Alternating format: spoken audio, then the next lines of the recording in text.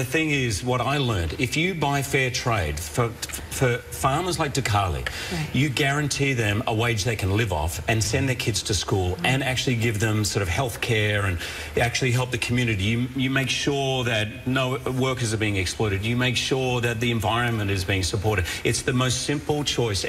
Pretty much everyone here has a cup of coffee. It's overwhelming. Some people go, well, how do I fix global poverty?